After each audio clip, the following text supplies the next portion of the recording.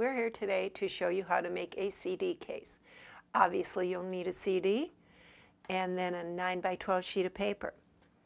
What you're going to do is center the CD as best you can in the paper, and you're going to take and fold this over close to the edge of the CD and try to keep it vertical. Nice sharp edge, just like that. And the same thing in here on the left side. Bring it down. Next step is to take and bring it up. So you have the bottom of your CD tucked in there. Crease. And then the next is to bring down the top. I'm going to turn this a little bit so.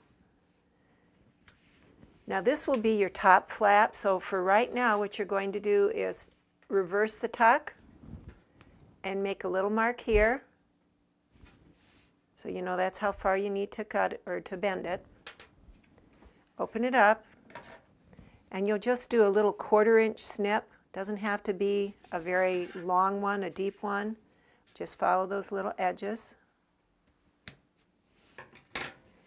And you're going to tuck this in, not a real strong angle, but not straight down. You do want it at a little bit of an angle to go in. It'll make it easier to close it. Same thing on your other side. Crease that down. And then you bring the bottom up and tuck it in. Oops, there you go. Now you turn it over, and to just keep the corners from getting too beat up, what you're going to do is take a coin, quarter or a penny, and just copy that curve right in there, bring it up to the edge on all 4 corners. And if you get rid of these edges in here, that'll also make it a little bit stronger and you won't have to worry about that.